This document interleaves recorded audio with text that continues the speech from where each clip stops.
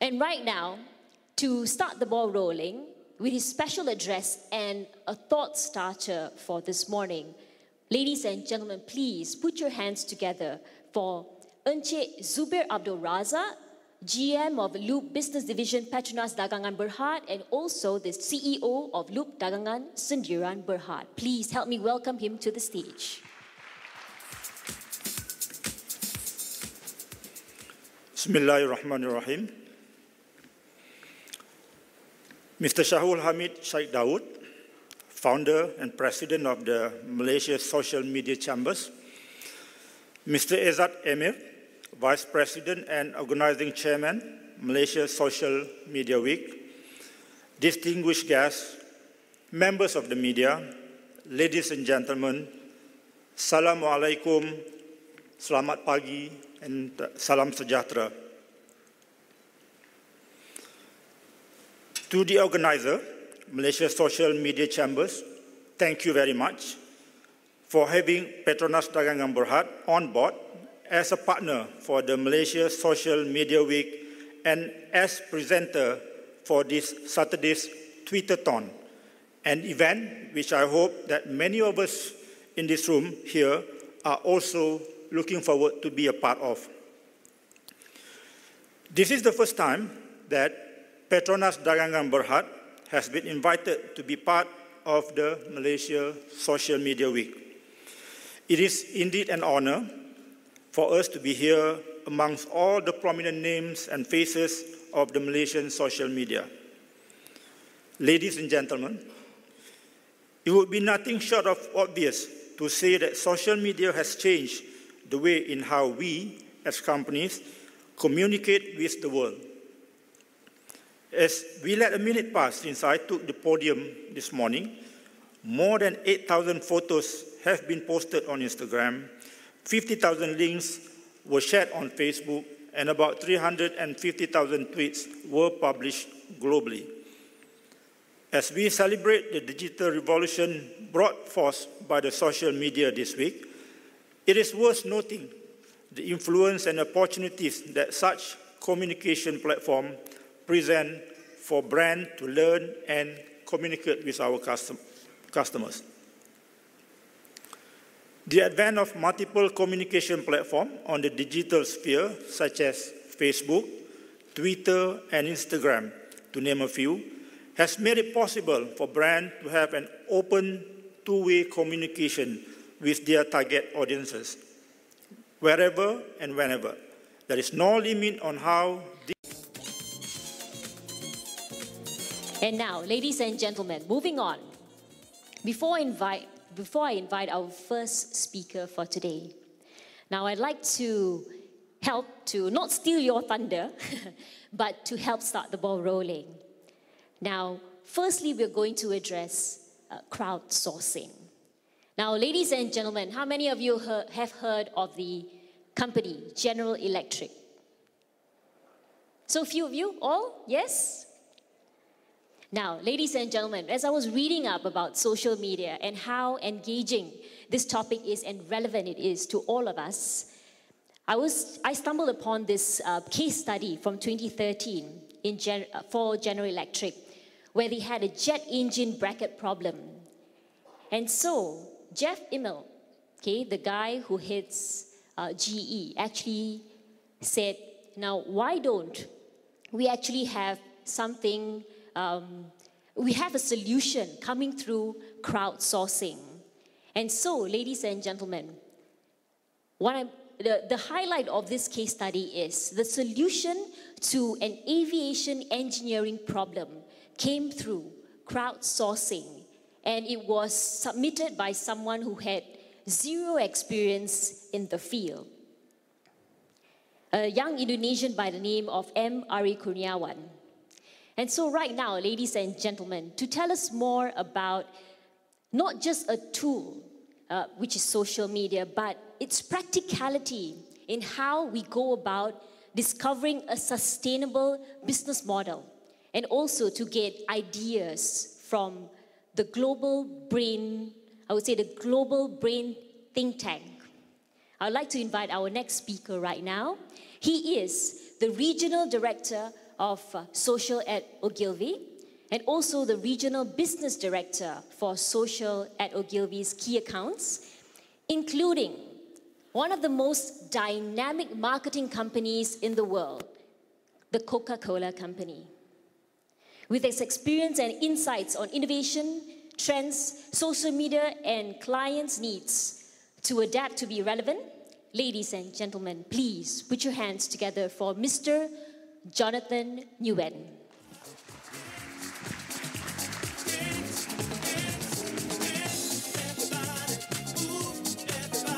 Good morning, everyone. I can't possibly live up to that introduction. My name's Jonathan. I'm here to talk to you about crowdfunding or crowdsourcing, of which crowdfunding is one of the topic areas. And I'm supposed to do this in 30 minutes. I would ask engineering, right? So Gap went to the crowd to get a new design. The new design is the one in the middle.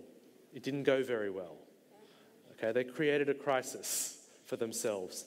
And then so they had to go and said, we're really sorry, we did the wrong thing, we're rolling back. And the CMO was fired. Yeah. And then as an Australian, Vegemite is an iconic brand. They came out with a new flavour.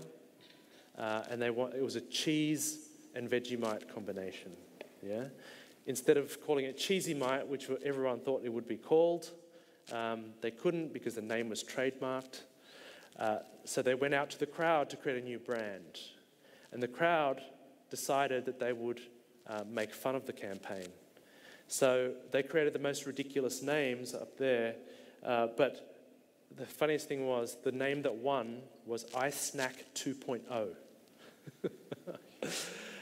And the reason why it won was because they used a voting system and people wanted to manipulate the system, right? So it won. So be very careful when you go out and do crowdfunding. It certainly is valuable, but consider the things that I spoke to you about earlier in terms of scoping and brief, and you'll be okay. I'm Jonathan Nguyen. I hope that was interesting. If you have any questions, who is the organizer here? If you have any questions, someone will come to you with a microphone or someone will tell me to walk off stage right now.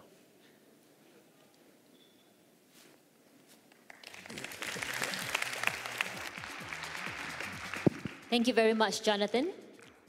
Now, ladies and gentlemen, do we have any questions for Jonathan? Yes, that lady over there. Can we have a microphone for her? Or you can proceed to the microphone over there, yes. So, thanks. And first of all, just in case you were wondering, yes, I'm from BASF. We are interested in new lubricants for hinges, for door hinges. And you can go to creatorspace.bsf.com to propose your idea. But my real question is, what is your opinion about the pros and cons of doing it yourself on your own platform versus using someone like Nine Sigma or Innocentive so that there's registered solvers who don't do it on their platform? It's the same question, you know, it's in a lot of things, right? So should we build our own platform or should we go to somewhere that's established? There is no one single answer that's correct. And I know this sounds like a cop-out. There is no one single answer that sounds correct. But I would look at the problem and look at the ready-made space and the people already on, you know, one of those sites that they have. If they have the right group of people who might be able to solve your problem, I think it's worth a try, right? Because it's probably going to... So right now, ladies and gentlemen, we are going to proceed with our discussion titled Combining Apps and Social Media Campaigns. I'd like to invite right now our panelists onto the stage to take their seats. Can I invite Mr. Martin Kessler, Strategic Account Director, MWI Hong Kong. Please give him a round of applause. Thank you very much. Anna Rokina, Social Data Consultant of Lenovo Singapore. Another big round of applause, please, for this beautiful lady. The thorn among the roses, or rose among the thorns. Once again, Jonathan Nguyen, Regional Director, Social at Ogilvy, Hong Kong. And our moderator for this morning, Mr. Christopher Top, Founder and Social Director, Social Grooves Malaysia.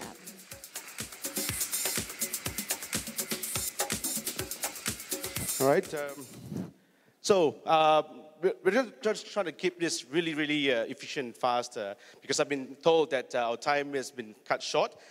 So I'm just going to give you an overbrief of what we're supposed to talk about. Now, campaigns, social media campaigns are really, really, really important in this time and day where, there are a lot of noises happening around Facebook, Twitter, and all other platforms. And how are we supposed to get people's attention in this whole big world of mess that we see right now? So we have our speakers here who are, I guess, really, really creative people who's going to share with you about how do you even form a campaign? How do you make sense of the data that you can extract from the campaign? How are you going to, is it even worth the time and money to even spend on apps? I think apps is a really important function, tool for campaigns, but maybe it's not. So these are the discussions that we are going to try and extract from our speakers here. And after they present, I would like you guys to think about some questions for yourself. Am I small? If I'm a small business, do I start creating campaigns? Is it worth creating apps? Or if I'm big, how much money should I be looking at when I'm thinking of all these apps that helps my business, whether it's branding, sales, or even a presence, and so on and so forth. So without further ado, I'd like to invite Anna, who's going to share with you about data and how to make sense of social media campaigns. Thank you. Hi all, my name is Anna. I work with the Digital and Social Center of Excellence at Lenovo, Singapore, and we're a global team. So today I have a few minutes to talk to you about stuff that I'm really passionate about, so I hope I will fit whatever I wanted to share with you in this 10, 15 minutes we have, right? So, I'm doing social media lists. Your research and work out who would actually download this app and use it and refer their friends, all of the things that Martin was talking about, because you're competing in a space where people are investing their entire business model on the app. So that's what you're up against.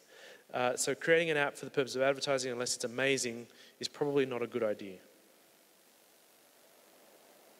Any thoughts, other fellow panelists? Yep. Well, yeah, I definitely agree with Jonathan. You have to be sure that what you're building actually works well as an app. And it's not going to be easy. No matter what you do, it's probably going to be harder than building a web app, for instance. So, I get a lot of people that come to me and they want to have an app. And actually, I have to tell them they don't need an app because what they do, you can just have a responsive website and it might work way better for them. And it's more cost effective. Even the most simple apps that you do, they easily can run you 30 to 50,000 US dollars. Whereas a web app can be already done on a way lower budget than this. As a representative of brand on the panel, what do you think? I'd like to have a question to you. So if we are, hypothetical question, I was not in this situation in Lenovo, but I've been in this space for a while. So if you have an app which is advertising, but it's an app for the purpose of a campaign. So it's a short-lived app. You might not need a long life strategy for it. And it serves a very niche purpose. So would that be a better way than to use a microsite? I think that app actually probably would be better than microsite. So I would ask, both are valid, right? But if you said what it would be totally worth it for brand X if we created an app and 10 people downloaded it, if that was your measure of success, I mean, it could be 10, could be 100, right? Or 1,000 or whatever the number is. But if you know in your mind that getting those number of downloads is going to drive whatever value, then go for it. Even if it's one person, right? If you're selling a $1 million product and the app costs you, $1,000 to develop or $10,000 to develop, then the return is worth it. Yeah.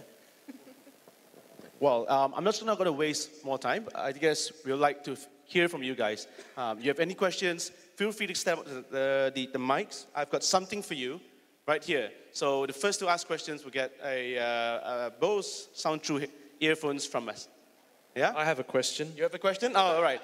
This is only limited to the delegates, so any questions?